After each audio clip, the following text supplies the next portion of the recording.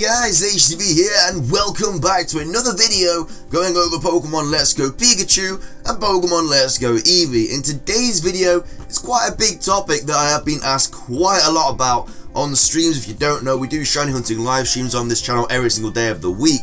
And a lot of questions that do pop up are about Let's Go Pikachu and Let's Go Eevee, because why wouldn't they? They're the brand new games coming out this year.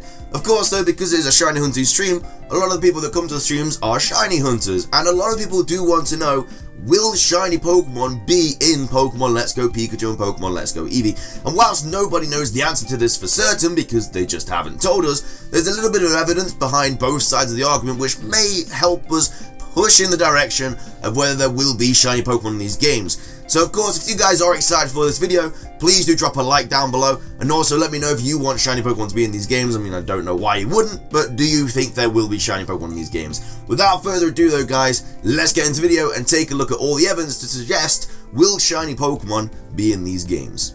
Okay, so starting the video off and asking the first question that is on everybody's minds, will shiny Pokemon be in the games? Well, why wouldn't they? They've been in the game since Pokemon Red, Blue, and, oh yeah, Yellow. That's the kind of the first moment, because these games are a retelling of Pokemon Yellow. Not necessarily a remake, but because they are based on these games, there's a lot of similarities between Pokemon Yellow and Pokemon Let's Go Pikachu and Let's Go Eevee. For example, you start with a Pikachu or you start with an Eevee, which were the starter Pokemon in Pokemon Yellow. Obviously, you always had the option of Pikachu, but in these games you got the option of Eevee. Of course, all the starter Pokemon are in the same places as well, where obviously you get Charmander just above Cerulean, you get Bulbasaur in Cerulean, and then you get Squirtle in Vermilion.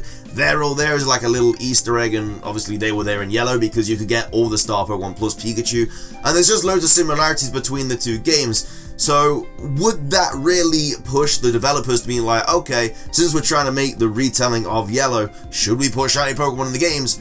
I don't know why they wouldn't personally, because Pokemon obviously has loads of different aspects. They have trading, battling, completing the Pokedex, everything like that. Shiny hunting has become one of the biggest features of a Pokemon game, and they know this, which is why they pretty much introduced a new method of doing so in like every single game. We got chain fishing, horde hunting, dex naving, SOSing, soft resetting, everything like that. You can count so many different methods, and they know that it's because the fan term shiny Pokemon is, you know, it's a fan term. They didn't make that up. They took it from the fans. The fans came up with shiny Pokemon. They took it. So it's kind of like they know that shiny Pokemon are really big in these games. So why wouldn't they include them?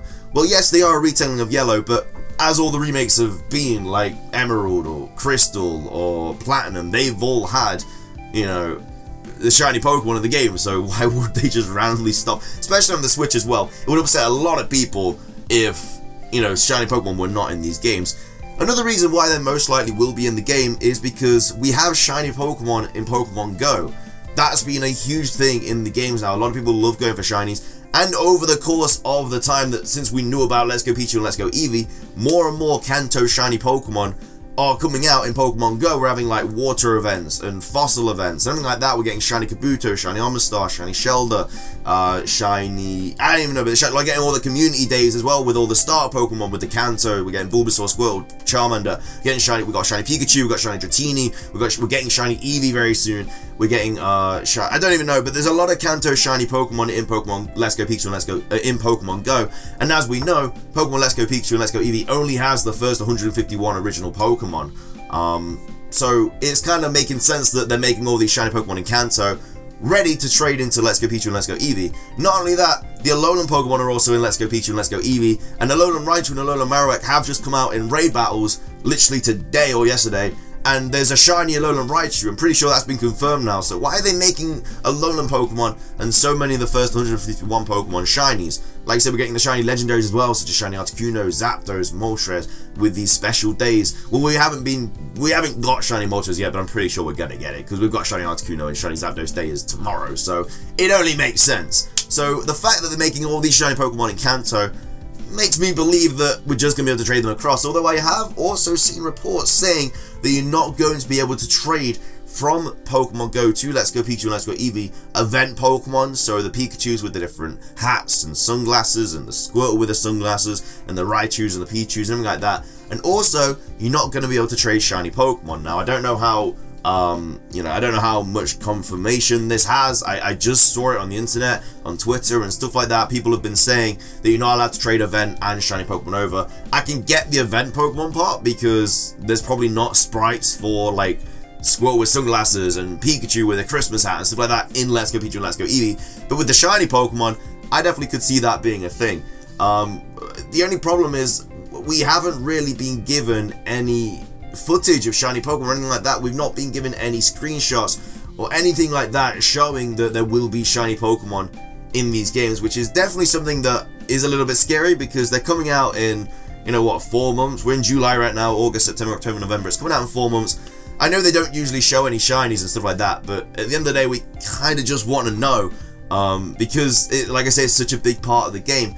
Now, another reason why I'm a little bit hesitant to think that shiny Pokemon are going to be in the games is because there doesn't really seem to be any methods to go for them. As we've seen in the other games, yes, they haven't really shown any methods before the game is dropped, but they've kind of been in the games. Like, with these games, we know the catching technique. We know that the only way to get Pokemon in this game is through literally walking up to them in the overworld and then just playing like you are in Pokemon Go. So I don't know if you're going to be able to chain Pokemon. I think that would be a very, very viable shiny hunting method to maybe like you can only go up to, like, say you're shiny hunting a Bulbasaur in Viridian Forest, because we know Bulbasaur's in Viridian Forest. You find one Bulbasaur in the Viridian Forest, you have to beat it or whatever, you have to fight it or catch it, whatever.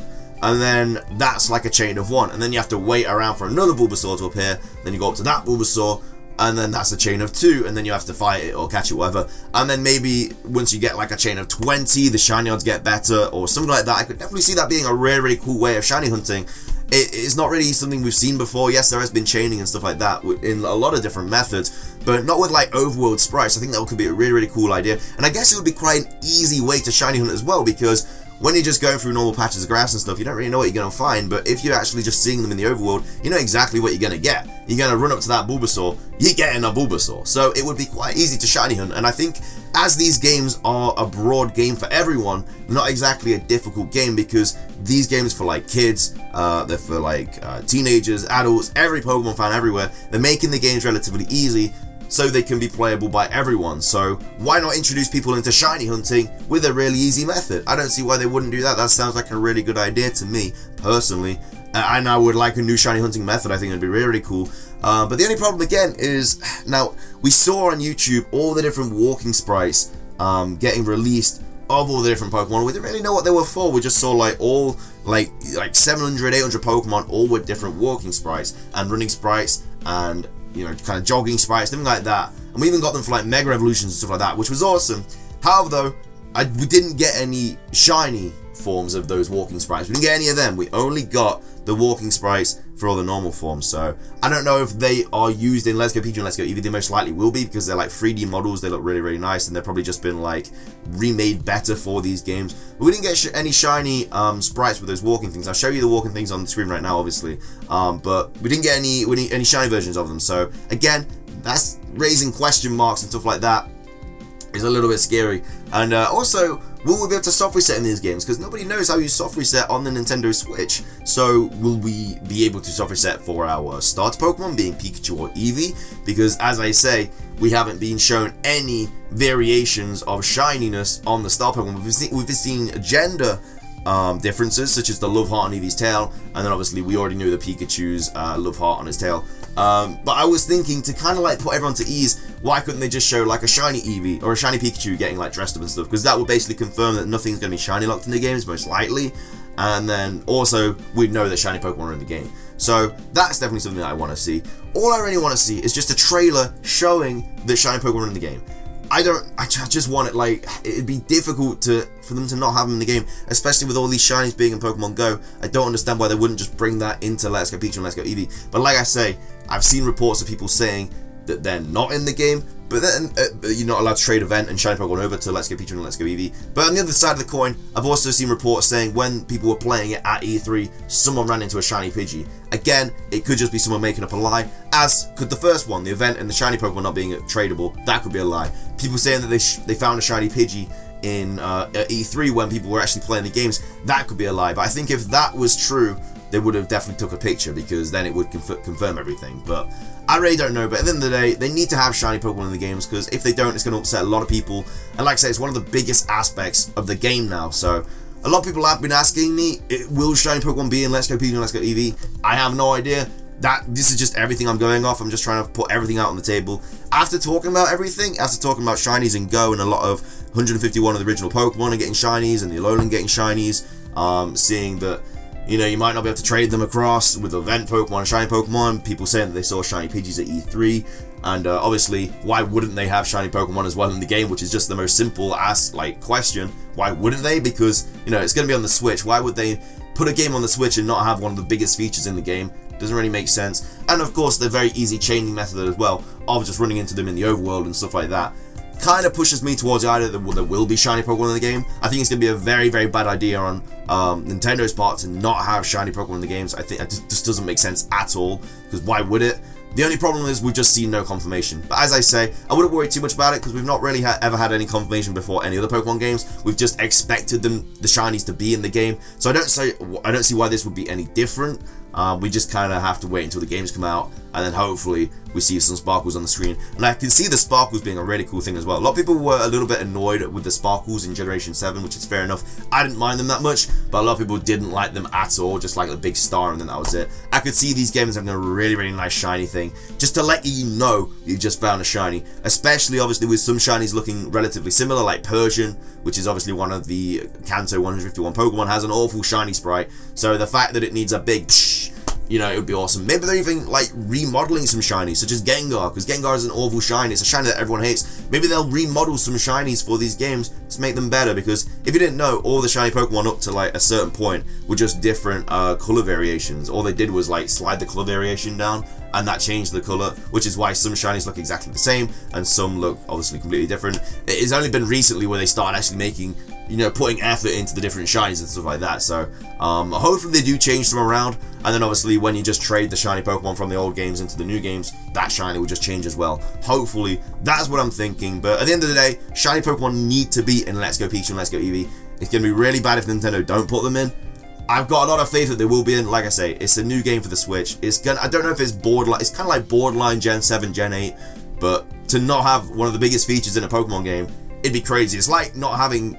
I get that there's not like online battles and stuff, and that is obviously a big feature. Well, there is online battles, but there's not like online battles against random people. That's a big feature, obviously. But there's still online battles. There's still trading, everything like that. There's Eevees in the game. I get there's most likely not going to be Ivies in the game. There's most likely not going to be breeding in the game. They are taking a lot of big features out, but shiny Pokemon are just such a big thing. And like I say, we're getting shinies in Pokemon Go, so why wouldn't we be able to trade them across? It doesn't really make sense to me.